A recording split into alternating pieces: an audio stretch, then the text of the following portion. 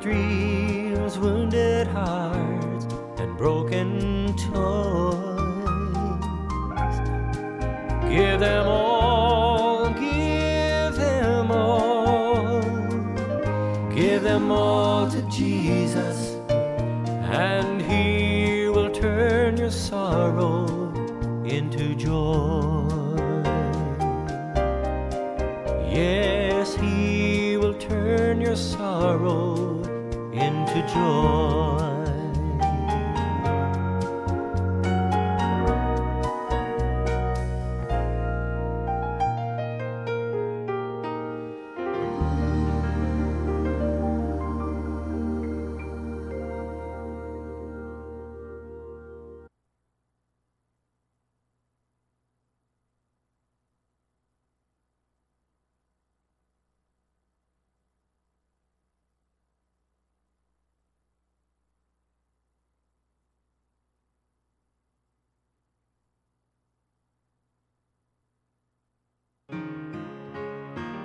And it's probably too late now.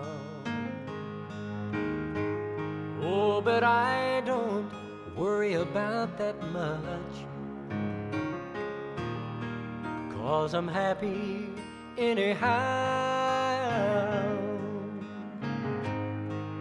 As I go along life's journey, I'm reaping better that I've sown. I'm drinking from my saucer, 'cause my cup has overflowed. Ain't got a lot of riches, sometimes the going's rough, but I've got a friend in Jesus, and that makes me rich enough. I thank God for all His blessings on me, and the mercy that He's bestowed. I'm drinking from my saucer, 'cause my cup has overflowed. You know, my friend, sometimes sadness and sorrow come our way, and we just can't seem to control what happens to us. But you know what? When we're at our lowest is when we need to reach up and touch His nail-scarred hand. He said He'd be faithful to reach down, pick us up, and restore us to new. Aren't you thankful for that today? So, Lord, help me not to grumble and complain about the tough roads I have home. I'm drinking from my saucer, 'cause my cup has overflowed. Well, happy Sabbath, church family. How was your week? Was it wonderful in the Lord? Amen, amen. Well, we want to start off our worship service with praise. We know that God loves music, and we know that because He tells us in Zephaniah, is it 3:17? What does He tell us in that verse? Anybody know? He sings over us. Amen, amen. And so it behooves us. I like that old English word. It behooves us to sing back to Him, to sing with Him, to praise Him for His goodness towards the children of man. That's you and me. So this morning, let us start our praise by singing number 322, Nothing Between My Soul and the Savior.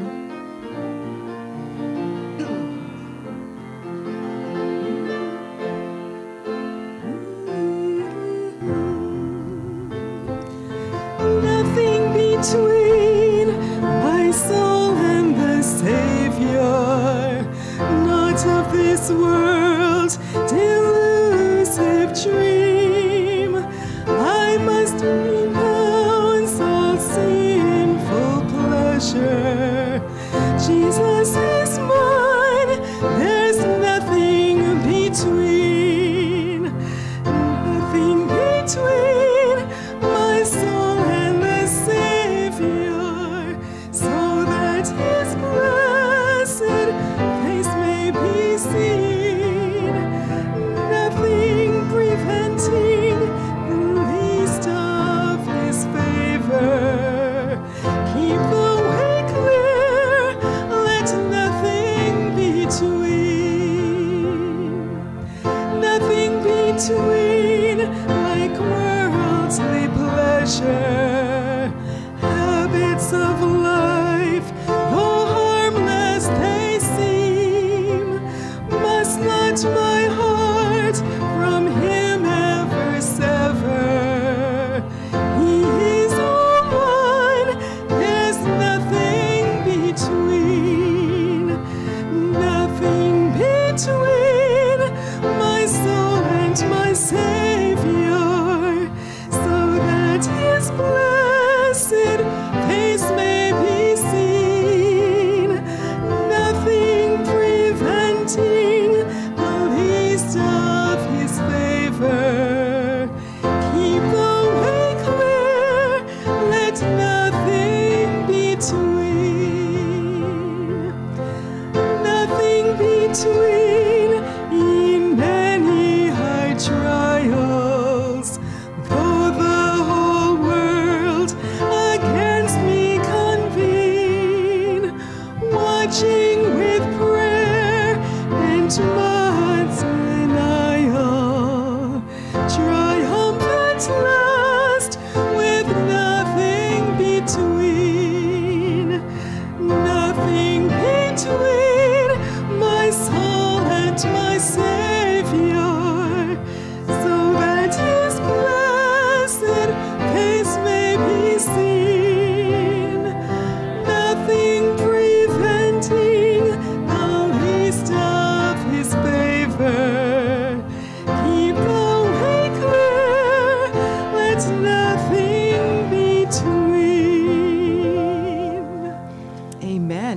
You know, it's really interesting in that second verse where it says, nothing between like worldly pleasure, habits of life, though harmless they seem. That really got me as I was singing there. So many times the things that we love to do, we're thinking, oh, it's not so bad. Nothing between. Amen? Amen. Let's flip on over to 329. Take the world, but please give me Jesus.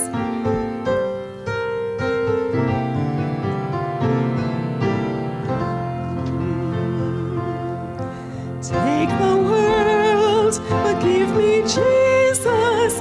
All its joys are but a name, but his love abideth ever, though eternal years the same. All the height and depth of mercy, all the length and breadth of love, all the fullness of redemption, pledge of endless life above.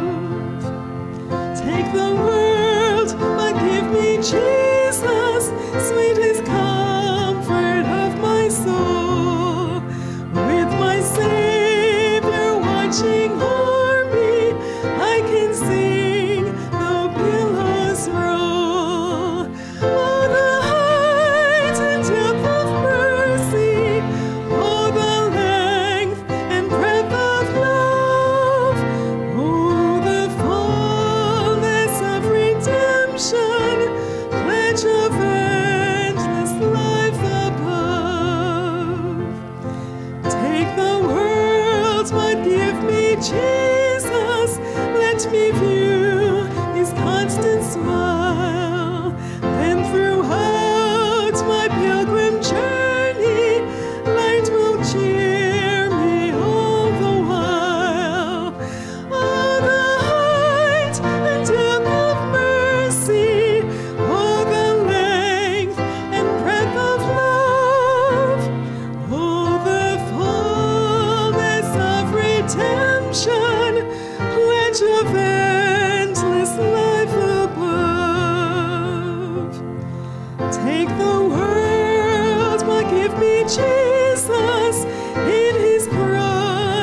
trust shall be, till with clearer, brighter vision, face to face, my Lord I see.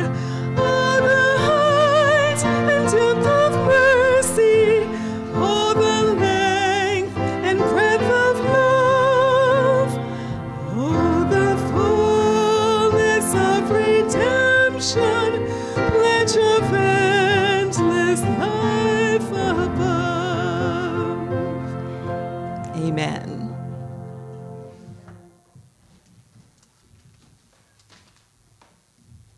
Thank you, Bev, for leading out in our song service this morning. Oh, the height and depth of mercy.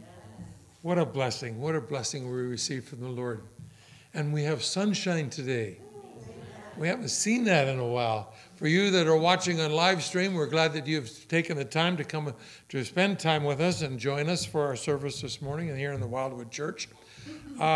We had some talk this morning in Sabbath school about healing for different people. And we had a couple that were members in Rutland. They have moved to California. They've attended our church, Jove and Marvin Pinder. Yeah. And if you remember them, well, Marvin has a case of Parkinson's, I believe it is. And anyhow, he is under special treatment they are trying down there, and they've implanted something in his brain.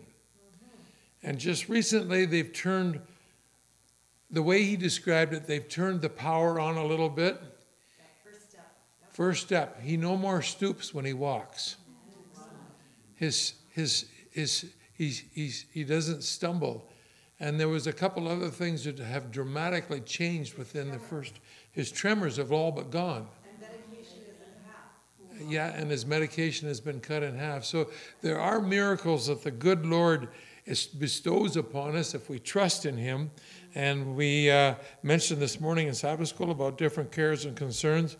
So I've chosen for our call to worship this morning, it comes from the book of Isaiah. And if you have the Bible handy and you want to turn to the book of Isaiah, and we're going to go to chapter 53. So I'll just give you a moment to go there. It's nice to hear the rustling of pages. Isaiah chapter 53, and we're going to scroll down to verse 5. And there it says, but he was wounded for our transgressions. He was bruised for our iniquities. The chastisement of our peace was upon him. And with his stripes, we are healed. Amen. What a promise. Amen. I've asked Brother Paul if he'd have our opening prayer this morning.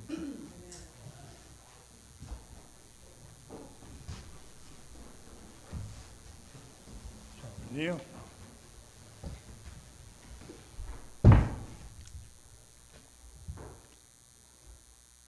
Our Father, as we come before you this morning, we think of in our mind that wonderful throne room in heaven, so huge that we can hardly imagine its size. And there you are before us, our God, our Creator, our wonderful God that is love. When we think of what has happened on this world and the problems that have developed because of sin, oh, how we want to see the change. We want to see the eternal life that could have been ours if this had never happened. As we think on those things, Lord, we are so grateful that you sent Jesus. He came at great risk. One sin, one small mistake could have blown the whole plan. And yet he knew that he would make it. He knew that it would happen because you promised it would. And so here we are today. We're just able to receive that gift. We're just so grateful that Jesus came and went through what he did. And we realize that although Satan threw all kinds of terrible things at him, the worst of all, the cross itself, that was not the real problem for Jesus. For Jesus, the problem was in Gethsemane, facing that eternal death that is the wages of sin for us, that we might have freedom to live and to become eternal lives for you. Oh, Father, if only we could share this with the people around us. Help us, give us boldness to speak a word in season so that people might be able to become a part of this truth that will give them freedom and security that they have eternal life. The gospel is so simple. You gave your only begotten Son that we might be able to live eternally. Oh, my Father, as we think on these things, we want to worship you, and that's what we're here for. We come together not just for association together and sharing together, but to worship you. And we are here looking to you this morning with all our questions and all our problems, and we cast our care upon you because we know you care for us. So as we are here today, Father, help us to truly worship you, to care for those around us, and to love as you love. And we name it in the name of Jesus. Amen.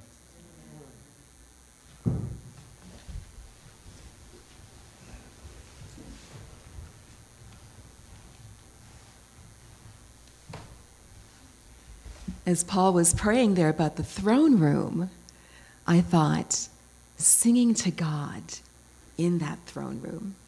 So as we sing our opening song, number 27, I invite you to have the picture of the throne room of God, and you are in it singing to your Creator today. I pray that you will have that picture and that you will sing accordingly. Let's stand as we sing number 27, Rejoice, Ye Pure in Heart.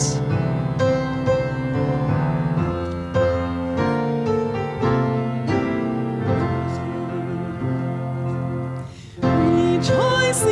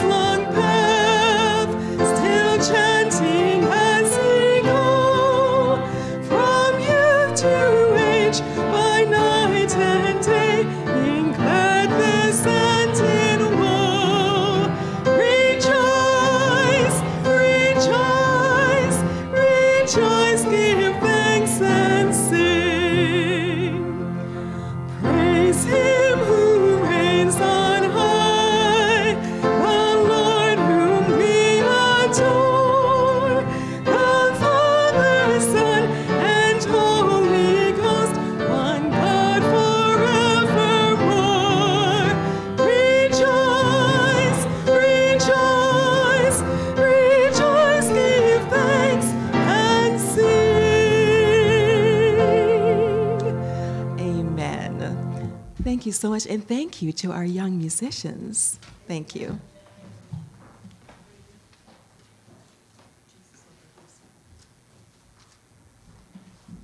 It's now time to take up the offering, and the offering this morning is for the BC Reach program put on by the conference, and we'll ask the deacons to come forward at this time.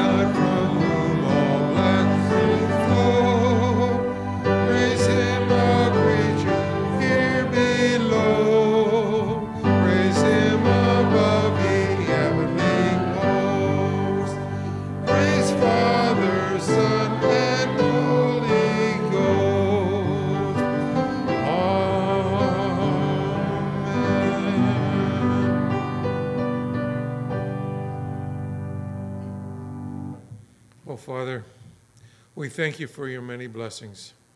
And as we studied in Sabbath school this morning, the obligation of us to return our tithes and offerings back to you, they may be enhanced your cause, to spread the gospel throughout the world, which would hasten your soon return.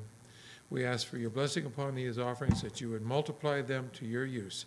This we pray in Jesus' most holy and precious name, above all names. Amen.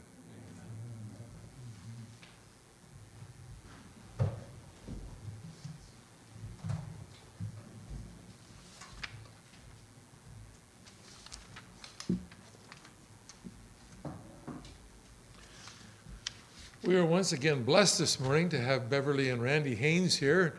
Beverly's going to share with us our special music this morning.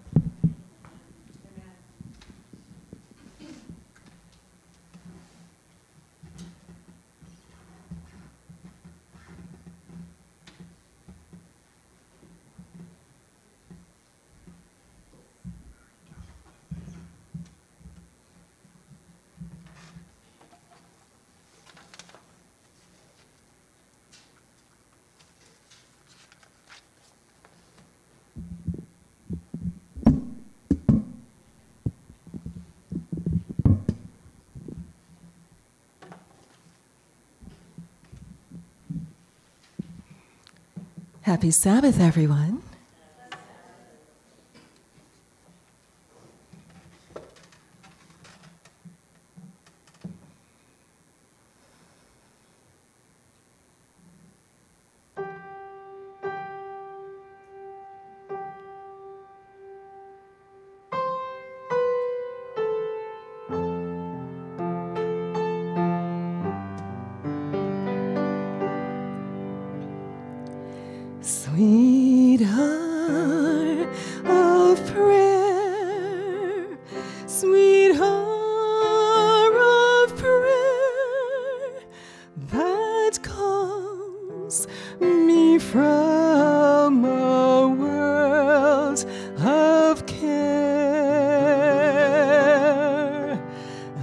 bids me at my Father's throne, make all my wants and wishes known.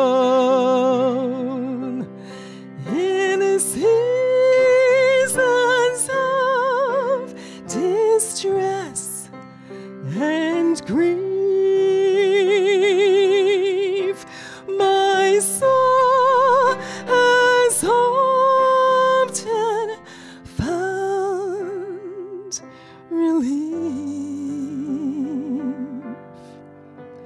and oft escaped the tempter's snare by thy return, sweet hour of prayer.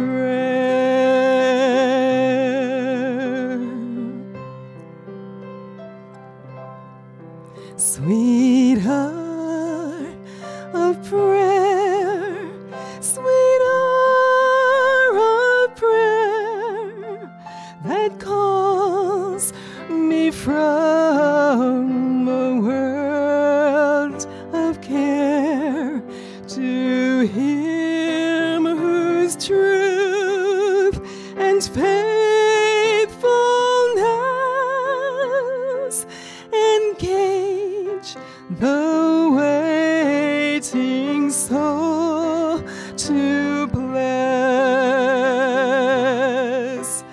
And since He bids me seek His face, believe His word and trust His grace, I'll cast on Him my every care and wait for Thee, sweet hour of prayer.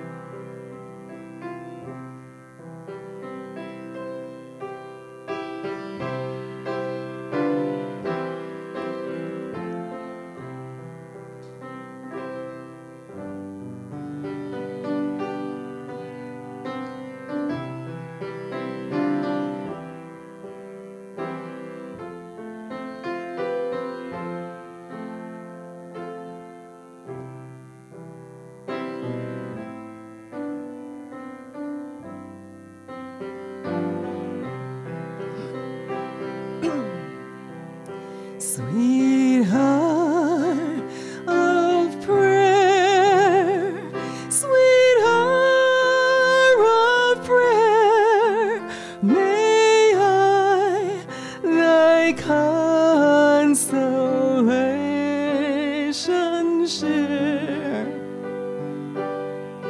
To Him whose truth and faithfulness engage the waiting soul to bless.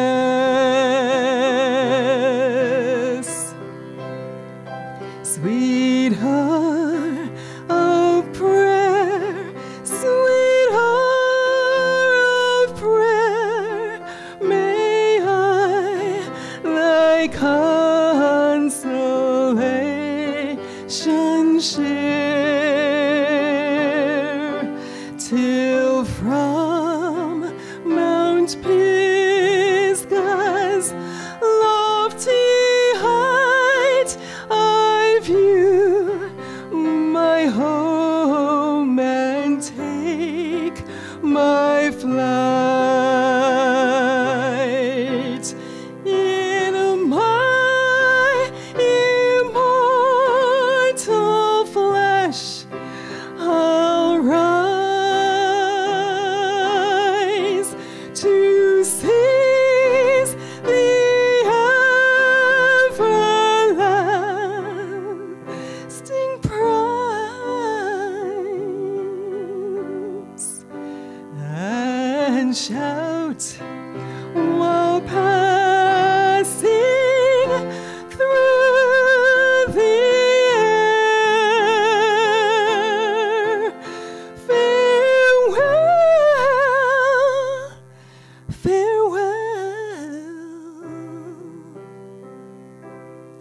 Sweet hour of prayer.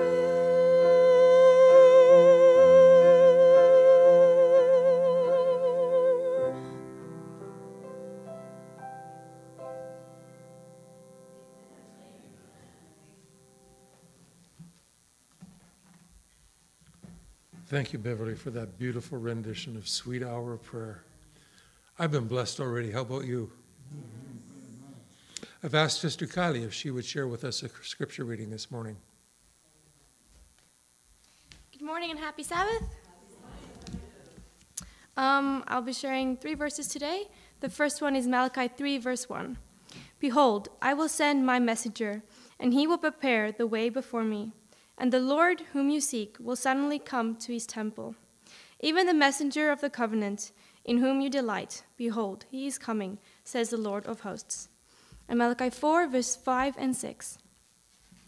Behold, I will send you Elijah the prophet before the coming of the great and dreadful day of the Lord. And he will turn the hearts of the fathers to their children, and the hearts of the children to their fathers, lest I come and strike the earth with a curse.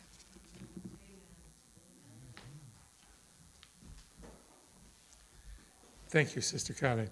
We're blessed to have Brother Randy Haines here this morning to share us the message, and he's going to expound on those verses from Malachi. Thank you, Randy, for coming.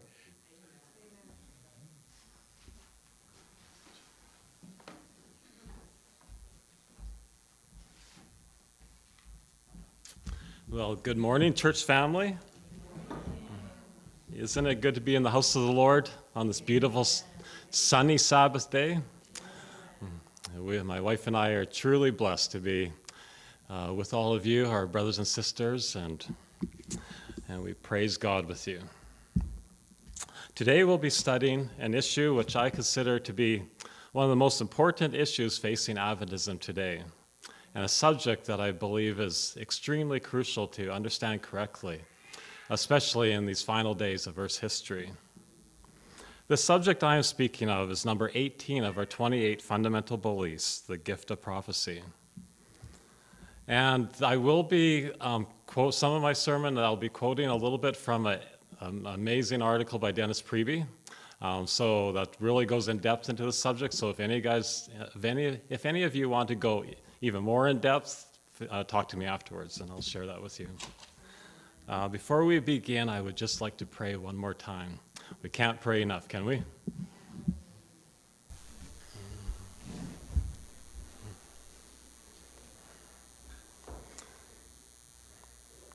Oh, dear Heavenly Father, Lord, as I come before you, I confess my sins and acknowledge that there is nothing good in me.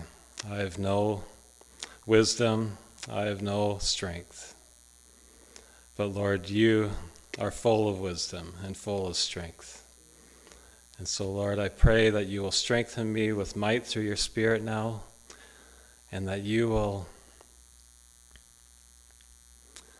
surround this building with angels that excel in strength, and that you'll cast out any evil spirits that are within this building right now, that are wanting to distract us, that are wanting to deceive us. Lord, may I only speak in spirit and in truth now. Please, Lord, I pray for each person that is here. I lift each one up before you. And I pray that you will soften each one of our hearts to hear the message that you have for each one of us, including me today. I pray this in Jesus' name. Amen.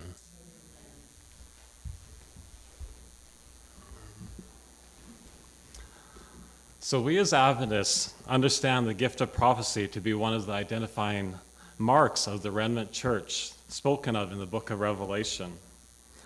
We arrived at this understanding when we read Revelation 12, verse 17, where it says that the remnant are those that keep the commandments of God and have the testimony of Jesus. Then by letting Scripture interpret Scripture, we next turn to Revelation 19, verse 10, and read that the testimony of Jesus is the spirit of prophecy. And then we use these verses to conclude that the gift of prophecy would be manifested in the last day remnant church, and more specifically in the writings of Ellen G. White. Now, I don't know about you, but I used to puzzle a bit over that phrase that the testimony of Jesus is the spirit of prophecy. I didn't understand very well how those two phrases were connected to each other. So after doing a bunch of study on this is how it makes sense to me. It is the testimony that originates with Jesus and is revealed to his church through the prophets. So let me just say that again.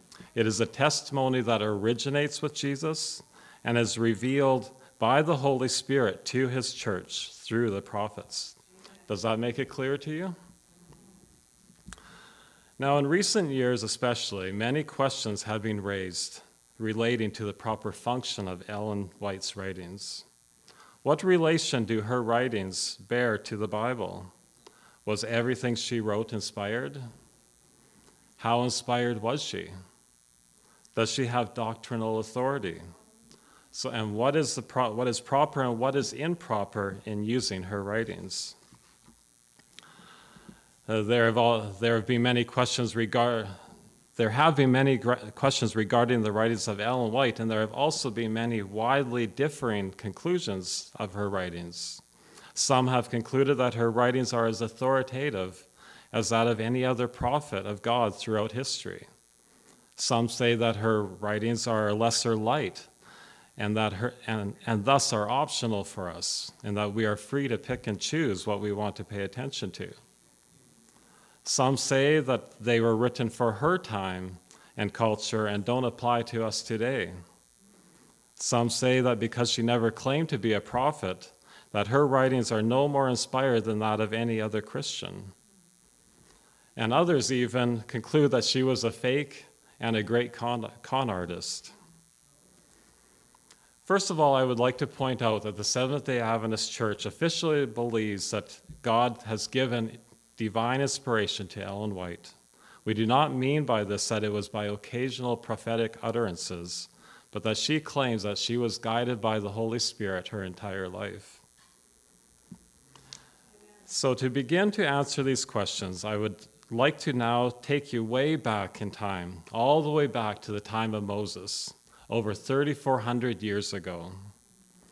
Moses, under inspiration of the Holy Spirit, wrote the books Genesis, Exodus, Leviticus, Numbers, Deuteronomy, as well as Job, according to Jewish tradition. At that time, these were the only books that were considered to be inspired. Later on, as various people came forward claiming to be prophets of God and writing books that they claimed were to be inspired of God, the things they said and wrote were then tested by those books that were already acknowledged to be inspired. For the example, the book of Isaiah was tested by all of the books already considered inspired. The book of Jeremiah, which came later, was tested by all of those same books, plus the book of Isaiah. And then when we get to the New Testament times, the books of Paul, for instance, were tested by all of the books of the Old and of all the books of the Old Testament. So each successive prophet was always tested by the writings of all the preceding prophets that were considered inspired. There were also quite a number of prophets of God mentioned in the Bible whose words and writings are not recorded in the Bible. So does that mean that they were less inspired than the prophets whose writings were included in the Bible? Does that mean that they spoke with less or no prophetic authority? Does that mean that the people were then free to ignore or pick and choose the words that these prophets had received from God? Of course not, right? If God gave them messages for the people, these were messages directly from God and must be heeded. So now let us apply this to Ellen White. If she was indeed inspired of God, as she claimed to be, would her writings not be just as inspired as all the prophets that came before her? Amen. And wouldn't it only be logical that her writings would have to be tested by all of the inspired writings contained in the Old and New Testaments? Now, with these assertions, some will protest that we are then making her writings equal to the Bible, but that is not the case at all. Her writings are to be tested by the Bible and not the other way around. However, just because Ellen White's writings are not equal to the Bible and not part of the canon, does that mean that she has any less authority than the canonical prophets? What about Elijah and Elisha and John the Baptist? They were not part of the canon, were they? But were they authoritative? The authority of, and this is key, listen carefully, the authority of a prophetic message depends upon revelation and inspiration, not canonicity. A very important principle to understand is that a writing is canonized because it is authoritative. It is not authoritative because it is canonized.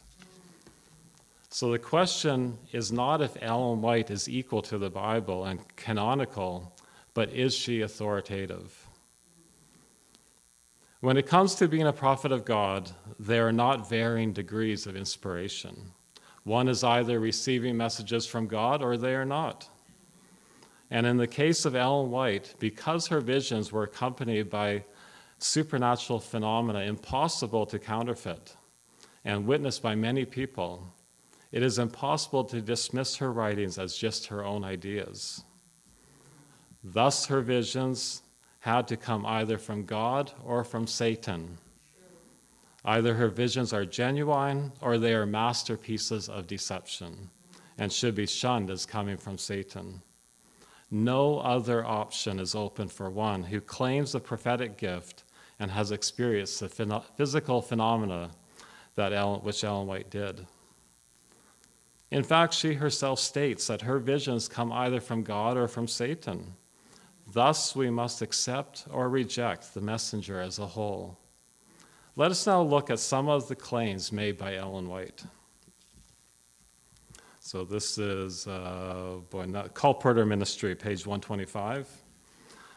Sister White is not the originator of these books.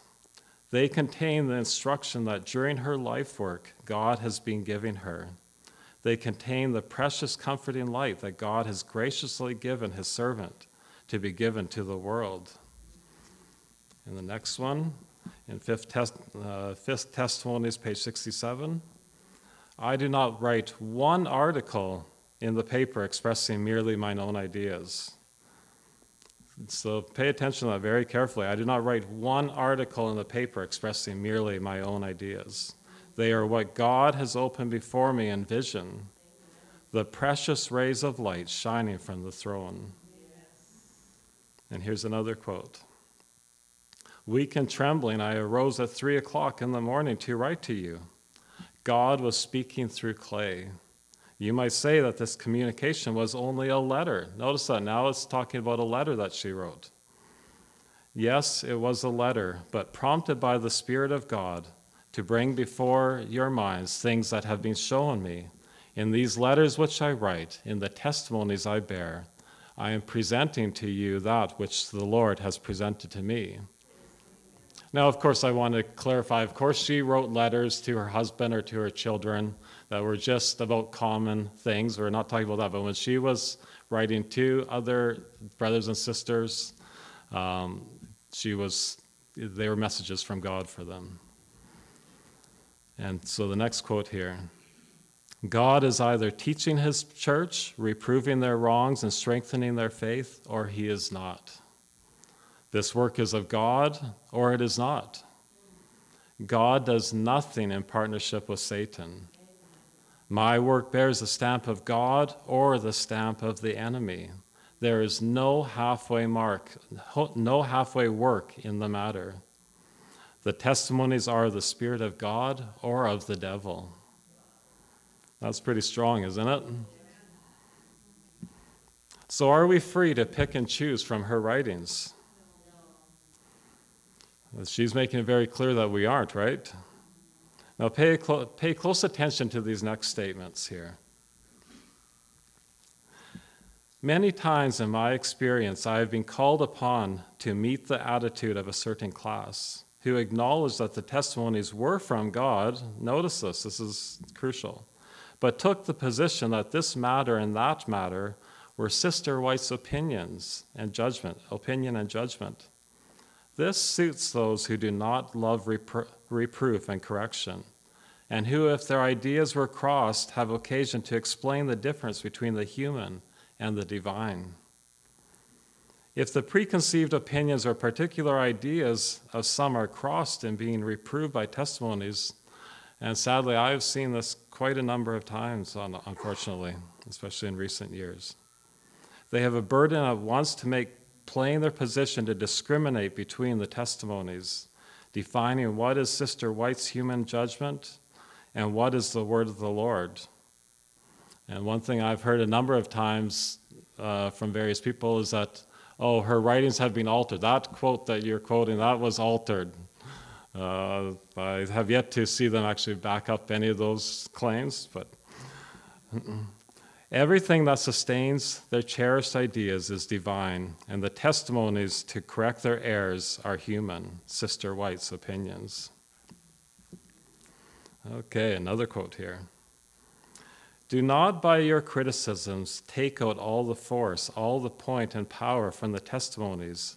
Do not feel that you can dissect them to suit your own ideas, claiming that God has given you ability to discern what is light from heaven and what is the expression of mere human wisdom.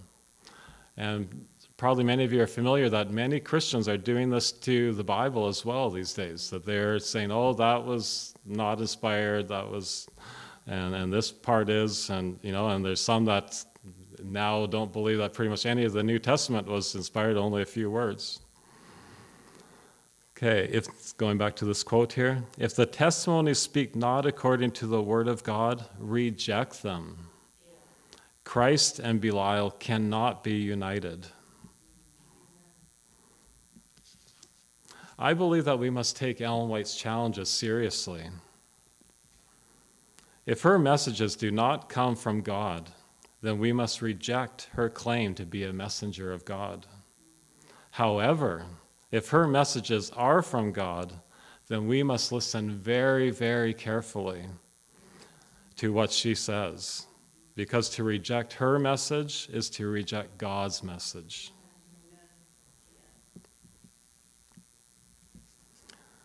These are some very clear and powerful statements we just read from Ellen White, but we are still left with a couple other statements of hers that seem to many to be saying something else.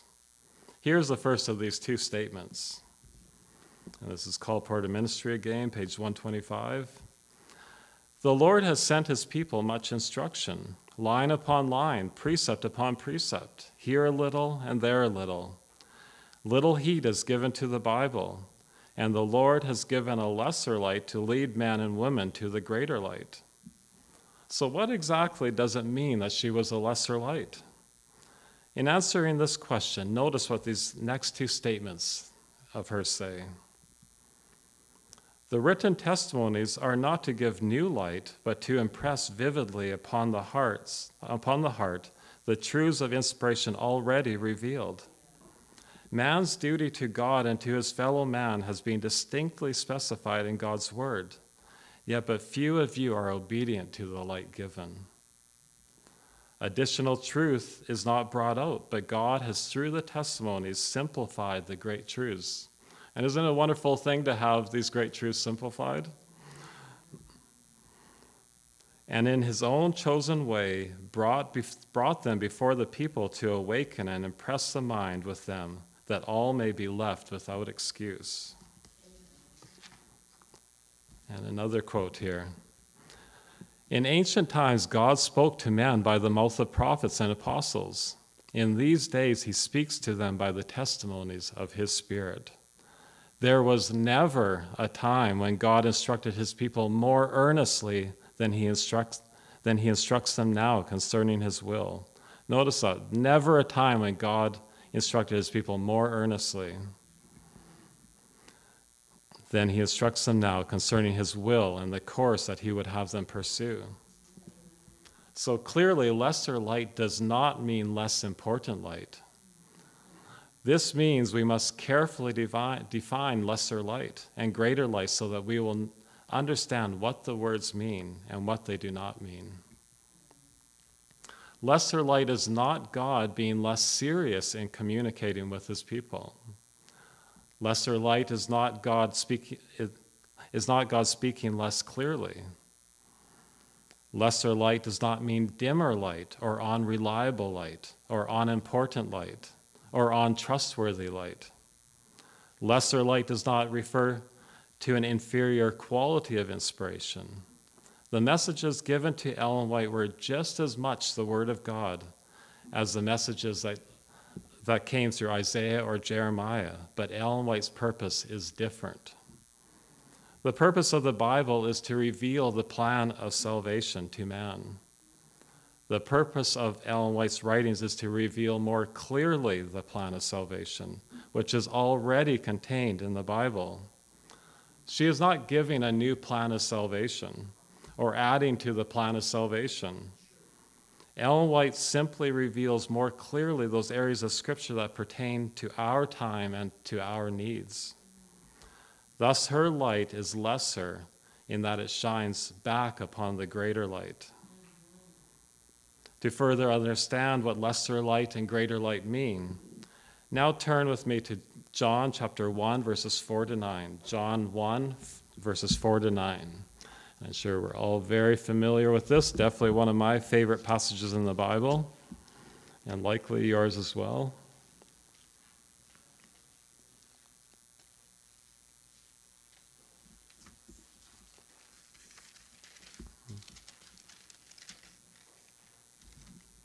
Okay, starting at verse 4.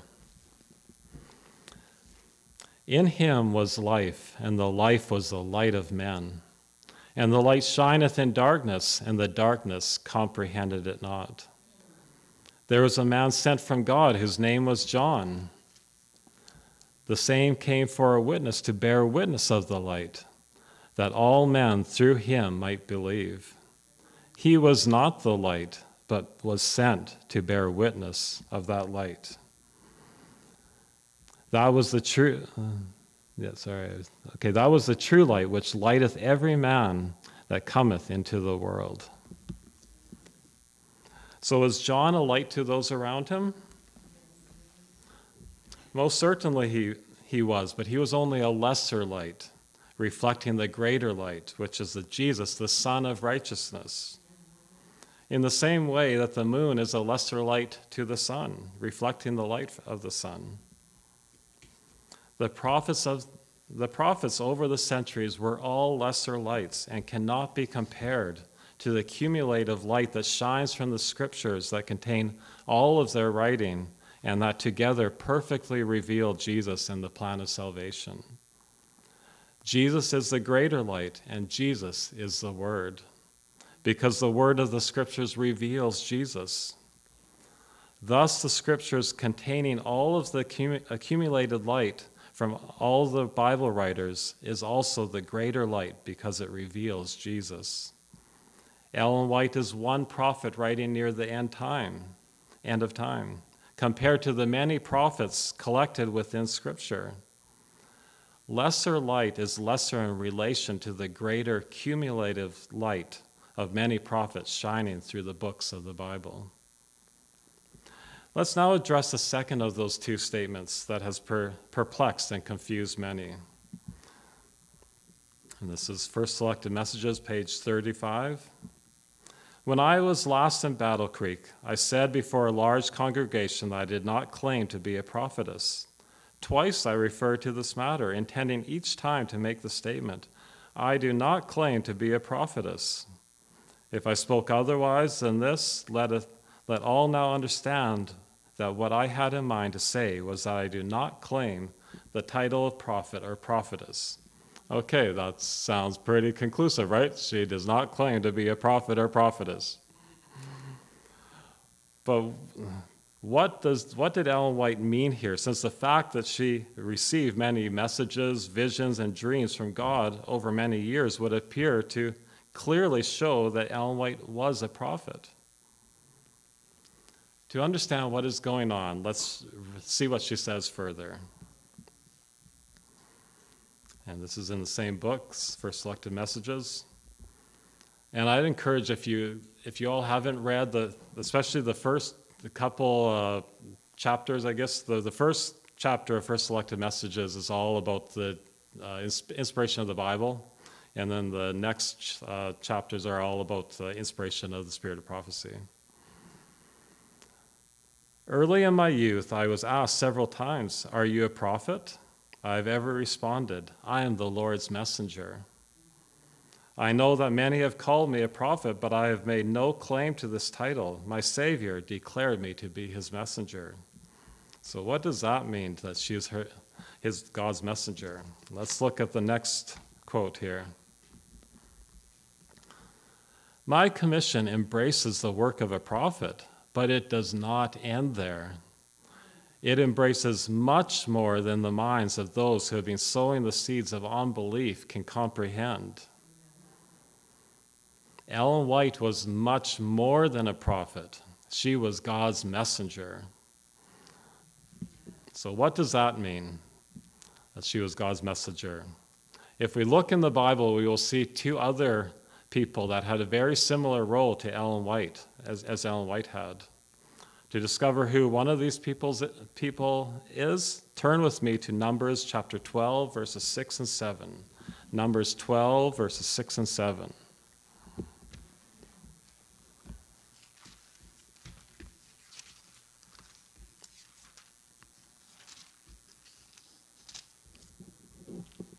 Okay, starting at verse 6 here. Just one second. I need help. Oops. Need a little sip.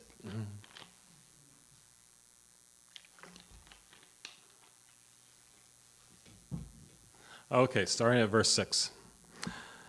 And he said, "Hear now my words. If there be a prophet among you, I, the Lord, will make myself known unto him in a vision, and will speak unto him in a dream. My servant Moses is not so, who is faithful in all mine house."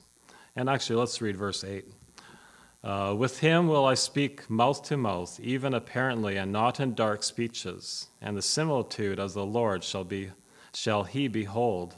Wherefore then were ye not afraid to speak against my servant Moses? So here we see that Moses was much more than a prophet. He had a much greater work than that of just a prophet. And now let us turn to Luke 7, 26 and 27 to learn of the other person that had the same role. So Luke chapter 7 and verse 26 and 27.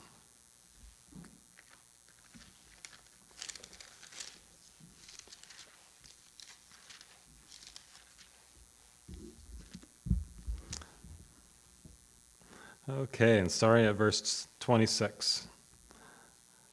But what went ye out for to see? A prophet? Yea, I say unto you, and much more than a prophet. This is he of whom it is written, Behold, I send my messenger before thy face, which shall prepare thy way before thee.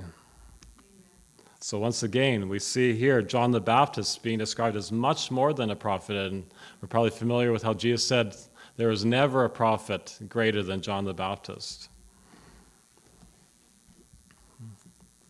So when we look closely at these three individuals, we discover some amazing similarities.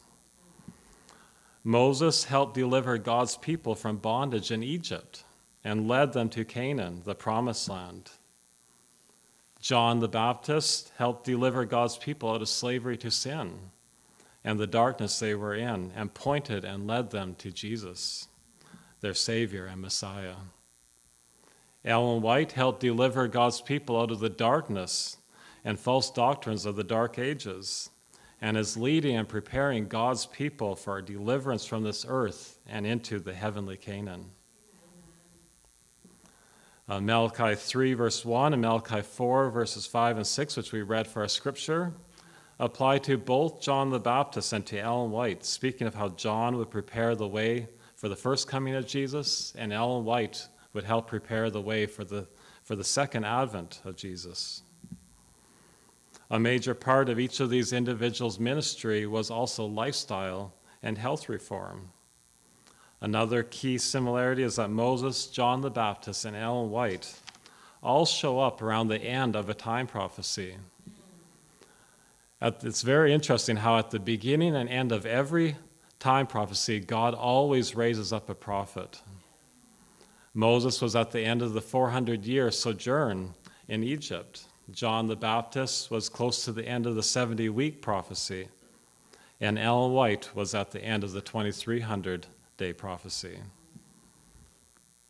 Moses gave instructions on building the sanctuary and on the sanctuary services. John prepared the way for Jesus to leave his earthly ministry and go to the heavenly sanctuary. And Ellen White gave instructions on building up our body temple, our body sanctuary, the place where God always wanted to live. My brothers and sisters, we have been given exceedingly precious messages from God in the writings of Ellen White. Without this light, God's people would likely have remained hopelessly entangled in the false doctrines that those who rejected that light still remain in. These messages were also sent specifically for the people living just prior to the second coming, and especially for the generation that will be alive at the second coming. God knows that in these last days, when mankind is most degraded, both physically and spiritually, that it would be vital for us to receive this light. This is a time when temptations are multiplied like never before. Disease is rampant, and the devil is using 1,000 different ways to deceive the world. False doctrines are spreading like wildfire in our church today, but it is largely because we have neglected studying the Bible and the writings of Ellen White, which I prefer to call the spirit of prophecy, because they aren't her thoughts and opinions, but messages directly from the Holy Spirit. Notice what she says here in these next quotes here. I saw the state of some who stood on present truth, but disregarded the visions. So they even stood on present truth, but they disregarded the visions, the way God had chosen to teach, in some cases, those who erred from Bible truth. I saw that in striking against the visions, they did not strike against the worm, the feeble instrument that God spoke through, but against the Holy Ghost. That's serious business. I saw it was a small thing to speak against the instrument, but it was dangerous to slight the words of God. If they were in error and God chose to show them their errors through visions, and they disregarded the teachings of God through visions, they would be left to take their own way and run in the way of error and think they were right until they would find it out too late. This is tragic. May none of us go down this path. Then in the time of trouble, I heard them cry to God in agony, why didst thou not show us our wrong, that we might have got right and been ready for this time? Then an angel pointed to them and said, my Father taught, but you would not be taught. He spoke through visions, but you disregarded his voice. And he gave you up to your own ways, to be filled with your own doings. So, if we understand that and believe that Ellen White was a messenger of God, it's not optional for us to be reading and heeding these words, is it? Next quote here. Those who are indifferent to this light and instruction must not expect to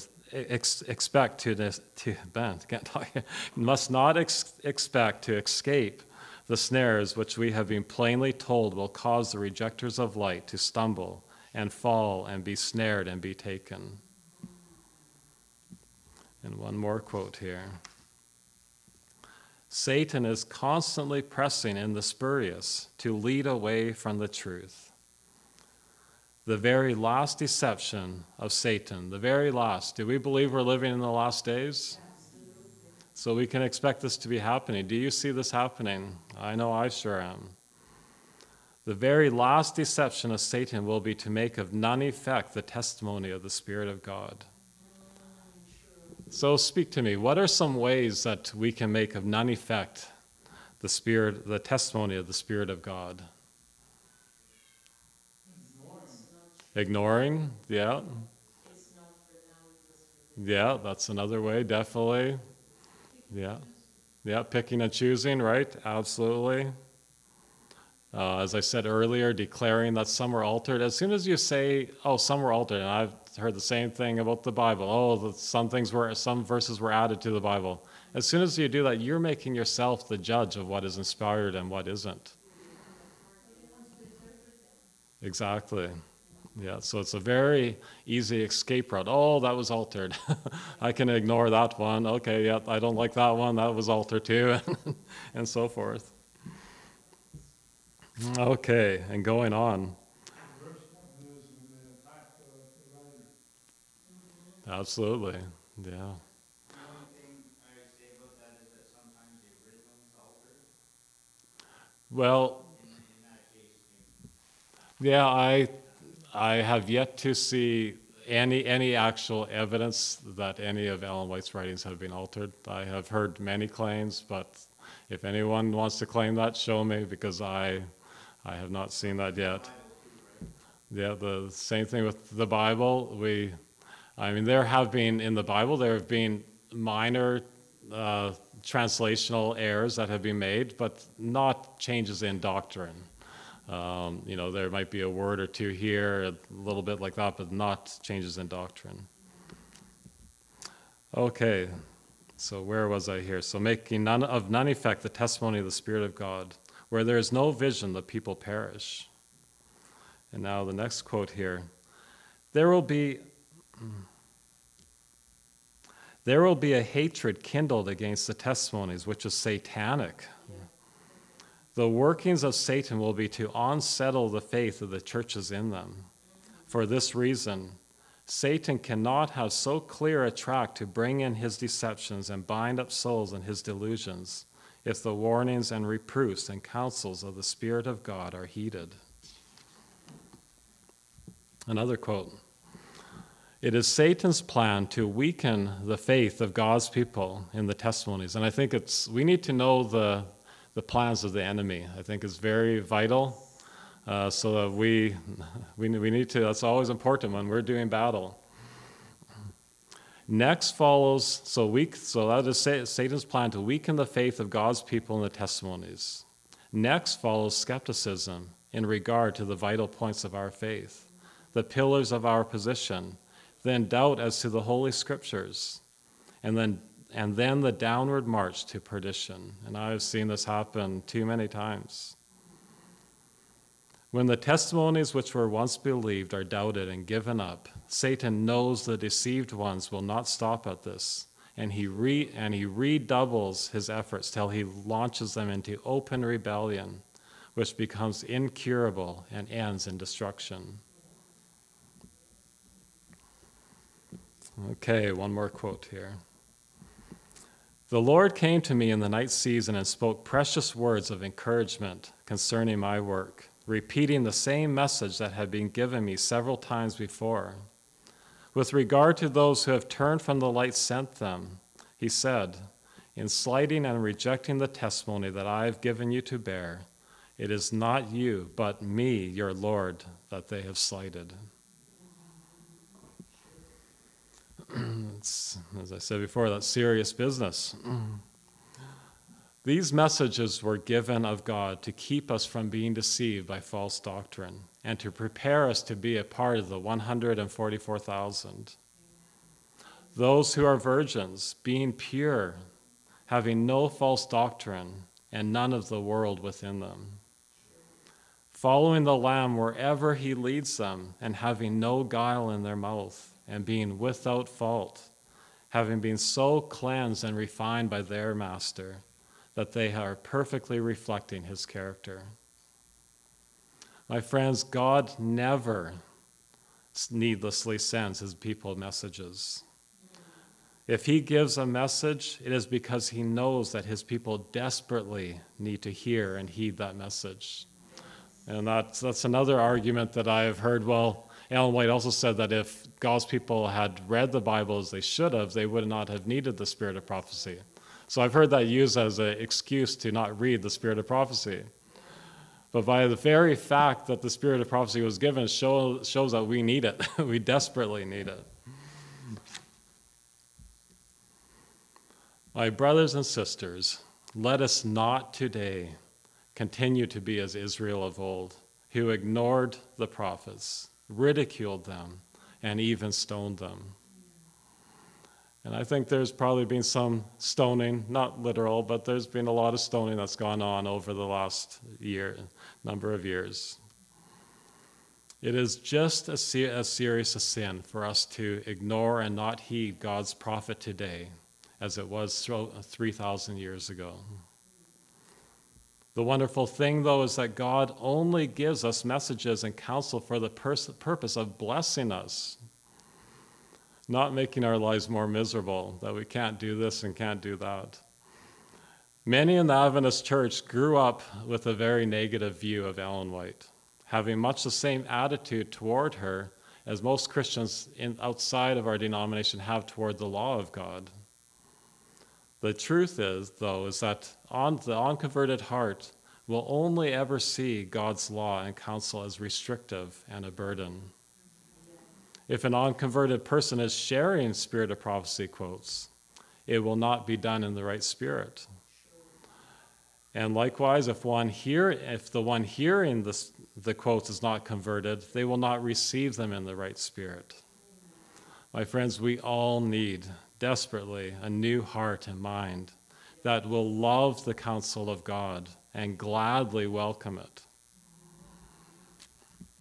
I hope and pray that this study today has been as much a blessing for each one of you as it was for me as I study into the subject. I tell you, I was immensely blessed as I learned much more fully the proper function of Ellen White's writings. May each one of us diligently study and heed these precious messages of God. And for any of you who might be unsure of whether she was a prophet of God or not, I encourage you to read what she actually wrote. Read what she wrote. And test her with the tests given in the Bible. I guarantee that you'll be glad that you did, and you'll be richly blessed. May God bless each one of you. Amen.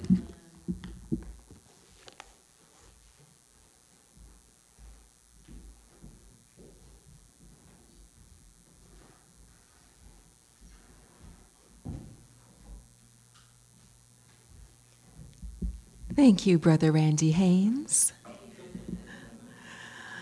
Let us close our worship after hearing those stirring words today. What heavenly music, number 452. I invite you to stand as we sing once more to our Creator God.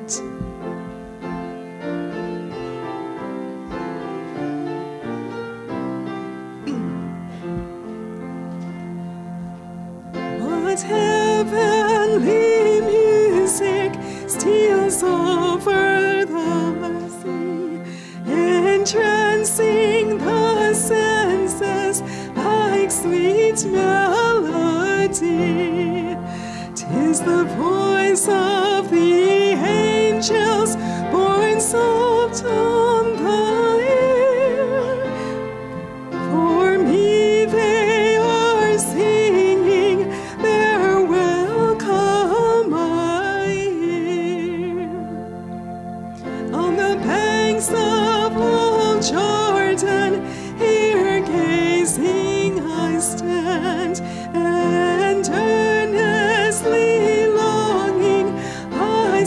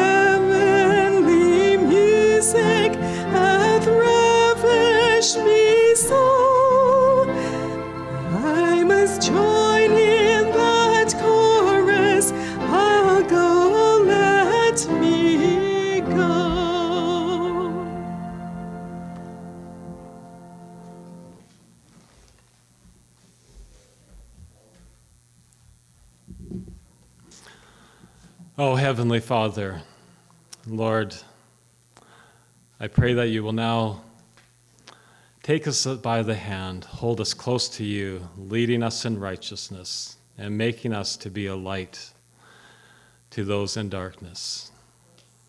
Lord, bringing those in captivity out of their prison, Lord, and leading them to you. Go with us now, I pray. In Jesus' name, amen.